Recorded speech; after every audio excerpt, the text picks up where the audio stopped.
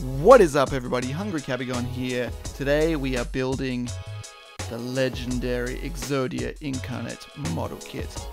Now, this is probably the most difficult model kit I've ever taken on. As you can see, there is a lot of pieces in here. So, altogether there's about 11 runners, I think it was.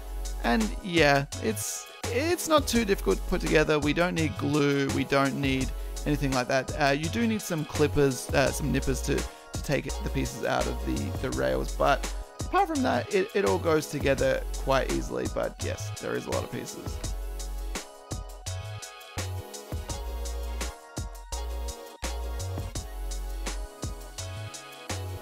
Now we have all the pieces out, you'll see there is actually a few stickers.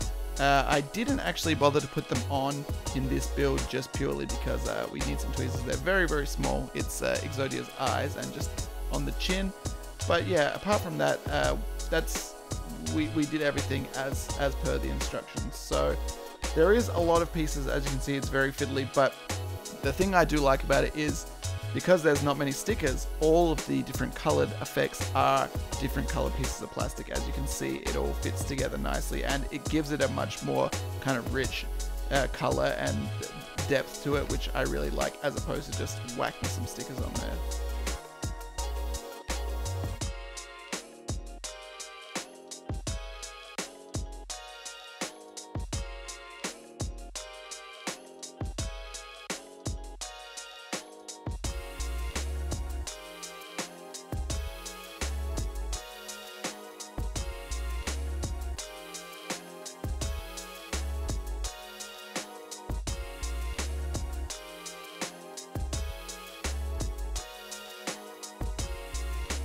What I like here is the gold detailing on the chest. So you'll see this coming up now.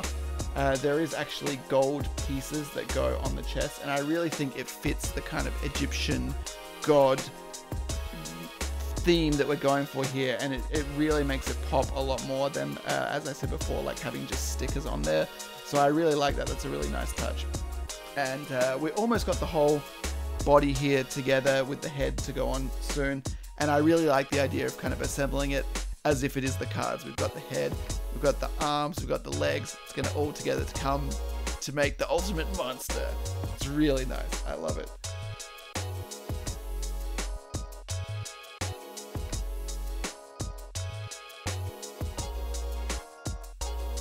Now that we've got the body almost together, the head is almost ready to go on.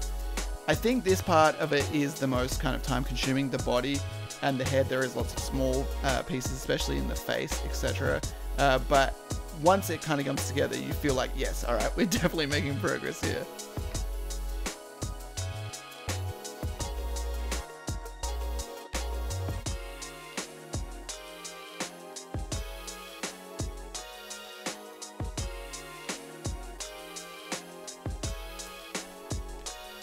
So now we're moving on to the arms. I'm not going to show the full process of it. It is reasonably time consuming. I'll just kind of show you the process of making one. And as you can see to the left there is also some chains which will be going on the wrist and the ankles, which is a very nice touch. So yeah, we're kind of putting together the shoulder plate and the arms. Obviously this is sped up. This was a reasonably time consuming model. I mean, I was doing it in front of a camera, so it's a little bit more time consuming, but probably took an hour or two to make. And I don't know, I'm obviously like slow at making this more advanced level models, but yeah, it is reasonably time consuming. It was longer than I expected, but that's the fun of it. It was very satisfying to put together all the pieces. So once the arms are together, we'll move on to the legs, obviously. But yeah, like I said, I'll show you just one by one. You get the idea, and we'll do the other one off camera. One touch that I particularly like with this model is the chains. I think that's a really nice way that they've got it actually like linked together, so it moves and has that free flowing chain effect. It's really, really nice. And I actually saw somebody had posed theirs where he's kind of hog-tied with his arms and legs behind his back using the chains to tie him up, which is, it's kind of a random unnecessary touch, but I kind of like that. I think it's kind of cool. So now we're moving on to making the legs.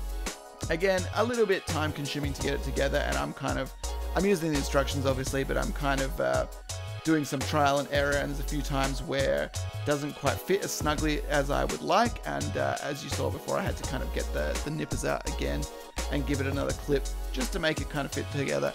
I would advise maybe to use a file as well. I felt like there was a couple of parts where it was a little bit hard to cut, but a little file might have been good just to kind of move down, sand down the bit that I wanted to get a little bit more precisely to fit. I think that would be a good investment. But if you're like an experienced model maker, this is probably, you probably have like a bunch of tools ready to go, whereas I'm kind of just using nippers and just trying to wing it basically. So yeah, but the legs are coming together well, and we're almost ready at this point to put the whole thing together and get the Exodia formed.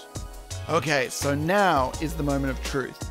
We are assembling Exodia, all of the pieces. So once you have all the limbs built and the body, it does snap together quite easily. As you can see here, I'm kind of just throwing all the pieces together, but it's really satisfying because you've kind of built up to all the small pieces. Oh, his chin fell off there. You're building up to the end where you've got all the limbs assembled, and we're putting them all together to form the mighty Exodia. And this really makes me want to get all of the cards. I really want to get there's plenty of versions of them in Japan here which are very cheap to get, so I would love to get the whole set. I think we pulled the left leg prismatic rare in a box once, but I would love to have the whole body. And I kind of yeah, I feel like I should have got the whole set while I had the chance, because I actually don't know how much they cost now. But yes, he's getting closer to completion. I'm loving seeing it all come together. My my toil in the hot room up here to get him all put together, it's almost complete. And I'm quite happy with the level of maneuverability. I think that there is a variety of poses you can do, which is quite cool. So yeah, I'm really looking forward to seeing what we can do pose-wise to get him looking really cool. I also just wanted to show off a little bit of the detail on this model. So it's kind of hard to see in this video, but if you look closely on the back, on even the bottom of the feet, there is a lot of good detail. The face, it's very, very detailed and very cool when you have a close look at it, which really adds to the overall dynamic of the model. So anyway guys, let me know what you think of this model. If you want to see more, let me know. Check out the channel for more videos. Please leave a like, comment and subscribe. We will see you in the next one. Take it easy.